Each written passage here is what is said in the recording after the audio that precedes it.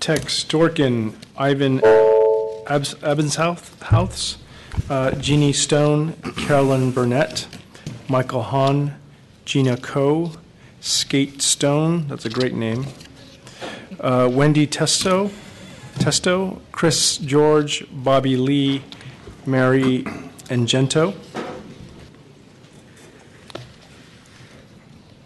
Evening, my name is Steve Arnold. I'm a San Francisco native. My wife grew up in Half Moon Bay. She and I met in architecture school in Oregon, and having since moved back down here in 1984, we've lived here continuously. All three of our girls were born and raised here. We bought our first house in 1988, a two-bedroom in the Sunnyside Neighborhood, which we remodeled into three but outgrew anyway.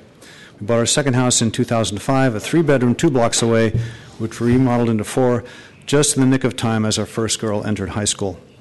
The last one left for college in the fall, so now we have an empty nest. We had to borrow for college, and we were using that empty nest to help pay off all those college loans via Airbnb. We believe we have earned that privilege through sweat equity, and we have the right to make use of our own home as we see fit, as long as it poses no harm to others. Regarding any impact that home sharing guests may have on the local neighborhood, if anything, it has a positive effect, for it enriches the neighborhood and helps local businesses. The Airbnb selection process is geared to weed out bad apples, and it turns out that strangers can be quite interesting people.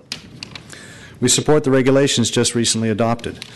We have promptly begun our registration process with the planning department and support the TOT that the city currently collects from Airbnb as our guests use city services. The current regulations make sense as they were crafted to allow homeowning middle-class San Francisco residents the freedom to use their homes as they choose. We ask if you consider additional legislation, you keep this principle in mind. Thank you. Thank you.